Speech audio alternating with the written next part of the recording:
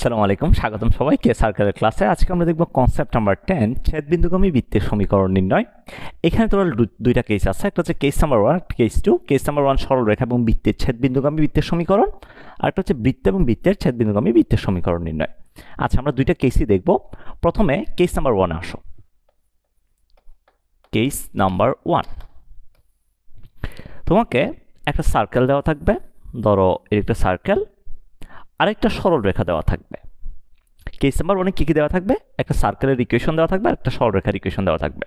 ধরো তোমাকে যে সার্কেলের ইকুয়েশনটা দেওয়া আছে এটা হচ্ছে x square y square 2gx 2fy plus c equals to 0 plus c equals to 0, এটা হচ্ছে সার্কেলের ইকুয়েশনটা দেওয়া আছে।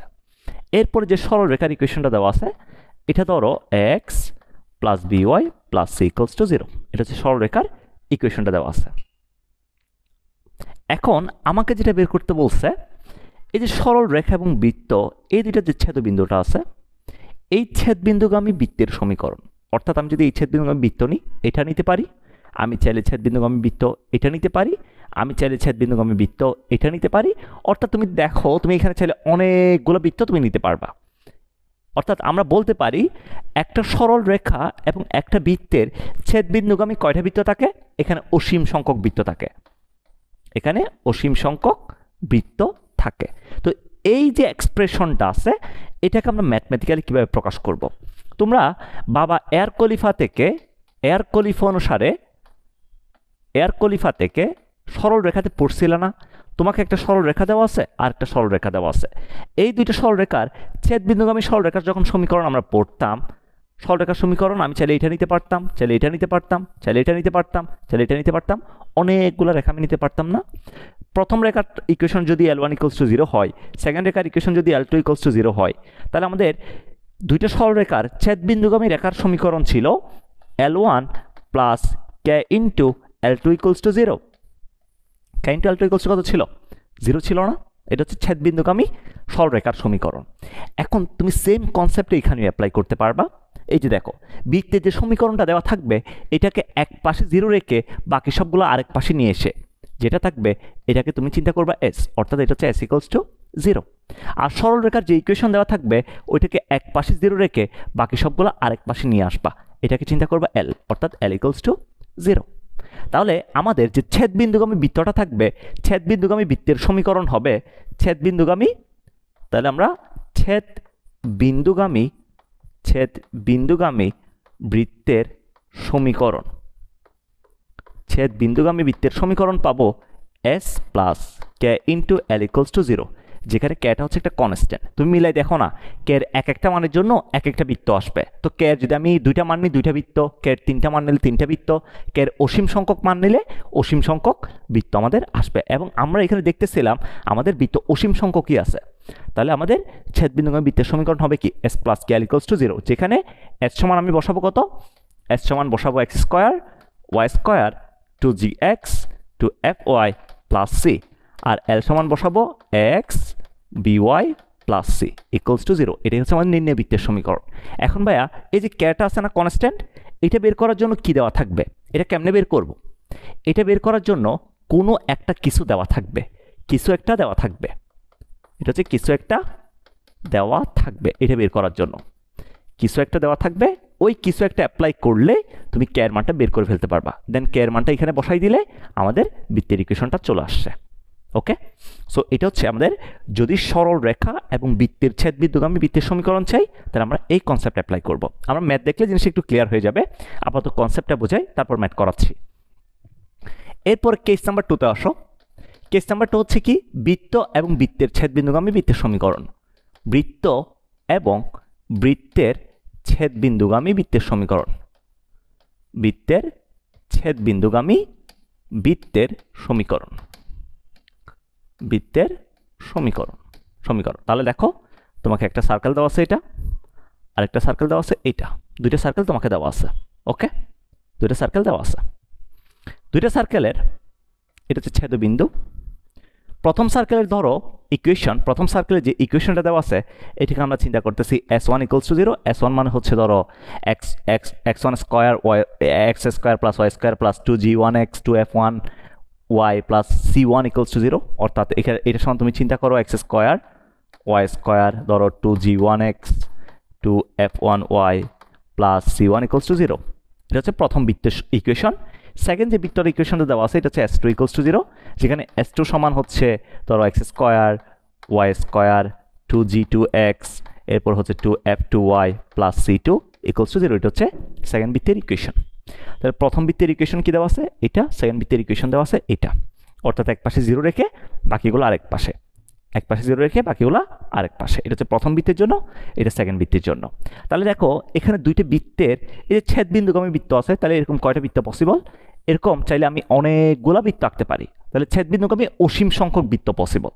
এই এক্সপ্রেশনটাকে আমরা কীভাবে প্রকাশ করব, এটাকে আমরা প্রকাশ করব s1 plus K into s2 equals to zero. তার মানে ছেদবিন্দুগামী যে বৃত্তের ইকুয়েশনটা আসবে সেটা হবে এটা s1 plus K into s2 equals to zero. অনেকে জিজ্ঞেস করবা ভাইয়া এটা লেখা যাবে কিনা, s2 into k into s1 equals to zero লেখা যাবে কিনা। আমি বলতেছি এটা লেখা যাবে, বাট তোমরা এটা লিখবা না, এটা কেউ লিখবা না। কেন লিখবা না? কারণ আমাদের এই স্বীকার্য বলে একটা কথা আছে না, মানে যখন এটার উৎপত্তি হয়েছে কিভাবে লেখা হয়েছে, এটা লেখা হয়েছে এভাবে s1 plus K into s2 equals to zero. কেউ এটা লিখবা না ভাইয়া। এখানে s1 এর পরিচয় কি, s2 এর পরিচয় কি, কোয়েশনের মধ্যে যে ইকুয়েশনটা প্রথমে দেওয়া থাকবে, যে সার্কেলের ইকুয়েশনটা প্রথমে দেওয়া থাকবে ওইটা হবে s1, যে সার্কেলের ইকুয়েশনটা পরে দেওয়া থাকবে ওইটা হবে আমাদের s2। ক্লিয়ার? তাহলে আমরা s1 into k into s2 equals to zero apply করলে আমরা আমাদের সার্কেলের ইকুয়েশনটা পেয়ে যাচ্ছি। এখন ভাই এখানে কে এর ভ্যালুটা কীভাবে বের করবো, s1 এর জায়গায় কত বসবে, s1 এর জায়গায় বসবে এটা, s2 এর জায়গায় কত বসবে, s2 এর জায়গায় বসবে এটা। কে কেমনে বের করব, কে বের করার জন্য কিছু একটা বলে দেওয়া থাকবে, কে বের করার জন্য কিছু একটা বলে দেওয়া থাকবে, কিছু একটা বলে দেওয়া থাকবে কে বের করার জন্য। ঠিক আছে, এটা অ্যাপ্লাই করলেই হয়ে যাবে, কিছু একটা বলে দেওয়া থাকবে, দেন ওইটা মেরে দিলে কে বের হয়ে যাবে। তারপর কে এর মানটা যদি এখানে বসাই দিই সার্কেলের ইকুয়েশনটা চলে আসবে। যেমন আমি যদি তোমাদেরকে একটা ম্যাথ দেখাই, সিম্পলি যদি একটা ম্যাথ দেখাই, এই ম্যাথটা একটু খেয়াল করো, ম্যাথ নাম্বার 1। এই ম্যাথটা খেয়াল করো, এখানে বলছে কি একটি বৃত্তের সমীকরণ নির্ণয় করো, একটি বৃত্তের সমীকরণ, একটি বৃত্তের সমীকরণ নির্ণয় করো, একটি বৃত্তের সমীকরণ নির্ণয় করো যার কেন্দ্র 6,0, যার কেন্দ্র 6,0 এবং যা x square plus Y square minus 4x equals to zero বৃত্ত ও x ইকুয়ালস টু 3 রেখার ছেদবিন্দু দিয়ে যায়, ও x ইকুয়ালস টু 3 রেখার ছেদবিন্দু দিয়ে যায়, 3 রেখার ছেদবিন্দু দিয়ে যায়। তাহলে কোয়েশনে কি বলতেছে, কোয়েশনে বলতেছে তোমাকে একটি বৃত্তের সমীকরণ নির্ণয় করো যার কেন্দ্র দেওয়া আছে 6,0 এবং যা এই বৃত্ত এবং এই রেখার ছেদবিন্দু দিয়ে যায়। তাহলে আমরা জানি বৃত্ত এবং সরল রেখার ছেদবিন্দুগামী বৃত্তের সমীকরণ কি, s plus K into l equals to কত, 0। s এর মান কি দেওয়া আছে, s মানে হচ্ছে বৃত্তের সমীকরণের এক পাশে 0 রেখে বাকি সবগুলো আরেক পাশে যেটা আসবে, অর্থাৎ s মানে হচ্ছে এতটুকু, এটা হচ্ছে আমাদের s। l মানে কি, l মানে হচ্ছে সরল রেখার ইকুয়েশনের এক পাশে 0 রেখে বাকি সবগুলো আরেক পাশে। তাহলে দেখো তো x ইকুয়ালস টু 3 দেওয়া আছে সরল রেখার ইকুয়েশন, তাহলে আমরা এক পাশে 0 রাখবো, তার মানে x মাইনাস 3 ইকুয়ালস টু 0। তাহলে l সমান কতটুকু, l সমান হচ্ছে এটা, এতটুকু। তাই আমরা যদি s বসাই, s সমান কত, x square plus Y square minus 4x, এটা হচ্ছে s প্লাস কে ইন্টু l সমান কত, x মাইনাস 3 ইকুয়ালস টু 0। ওকে, এরপর তোমাকে দেওয়া আছে, দেখো এটা হচ্ছে আমাদের নির্ণয় বৃত্তটা, আমরা যে বৃত্তটা খুঁজতেছি। এরপর বলতেছে এই যে বৃত্তটা আছে এই বৃত্তের কেন্দ্র হচ্ছে 6,0, এই বৃত্তের কেন্দ্র কত, 6,0। তাহলে এটাকে আমরা সার্কেলের স্ট্যান্ডার্ড ইকুয়েশনের মধ্যে ফেলি। তাহলে দেখো x square plus Y square minus 4x plus kx minus 3k equals to 0, মানে 3k ইকুয়ালস টু কত, 0। আমি যদি এখান থেকে x square plus Y square, এরপর হচ্ছে যদি আমি x কে কমন নিই তাহলে এখান থেকে লিখতে পারি k মাইনাস 4x মাইনাস কত, মাইনাস 3k ইকুয়ালস টু 0, মানে 3k ইকুয়ালস টু 0, এটা লেখা যায় না। তো দেখো স্ট্যান্ডার্ড ইকুয়েশন থেকে আমরা যখন কেন্দ্রের স্থানাঙ্ক বের করব, কেন্দ্রের স্থানাঙ্ক যদি বের করি, কেন্দ্রের স্থানাঙ্ক কত আসবে, x এর সহগ ডিভাইডেড বাই -2, অর্থাৎ k minus 4 divided by -2, y এর সহগ ডিভাইড বাই -2, এখানে কি y আছে, y নাই, তাহলে কত, তাহলে হচ্ছে 0, 0। তাহলে দেখো কেন্দ্রের স্থানাঙ্ক এখানে তোমার কত দেওয়া আছে 6,0 দেওয়া আছে, বুঝের জায়গায় কত দেওয়া আছে এখানে k-4 ডিভাইড বাই -2, এখানে দেওয়া আছে 6,0। তাহলে আমরা বুঝের জায়গায় পাচ্ছি k-4 divided by -2 equals to 6। তাহলে এখান থেকে আসবে k-4 ইজ ইকুয়ালস টু -12। তাহলে k is equals to -12 plus 4 is equals to কত -8 আসে। তাহলে k ইজ ইকুয়ালস টু -8 আসে। এখন k এর ভ্যালুটা কোথায় বসাই দিবা?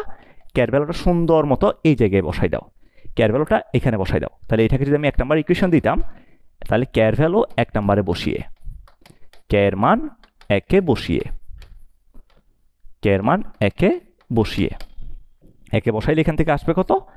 x square plus y square minus 4x plus plus k হচ্ছে -8 into x minus 3 equals to 0। তাহলে x square plus y square minus 4x, এরপর হচ্ছে মাইনাস 8x মাইনাস আনছে প্লাস 3024 ইকুয়ালস টু 0। তাহলে x square plus y square minus 12x plus 24 equals to 0। তাহলে আমরা যে বৃত্তটা খুঁজতেছি এই বৃত্তের ইকুয়েশন হচ্ছে এটা, x square plus y square minus 12x plus 24 equals to 0 এটা। তাহলে দেখো তোমাকে বৃত্ত এবং সরলরেখার ছেদবিন্দু বলক, বৃত্ত আর বৃত্তের ছেদবিন্দু বলক, তুমি এই কনসেপ্টটা অ্যাপ্লাই করলে সিম্পলি হয়ে যাবে।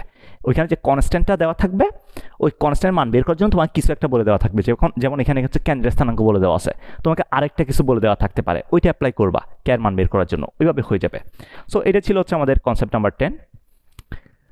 আমি তোমাকে এগুলার বেস করে আরও ম্যাথ করাবো, তোমাদের প্যারা নেওয়ার দরকার নাই, তোমরা কনসেপ্টটা একটু ভালো মতো দেখবা, কনসেপ্টটা ভালো মতো পড়লে তোমার ম্যাথগুলো হয়ে যাবে। ঠিক আছে, সবাই ভালো থাকো, আল্লাহ হাফেজ, টাটা, আসসালামু আলাইকুম।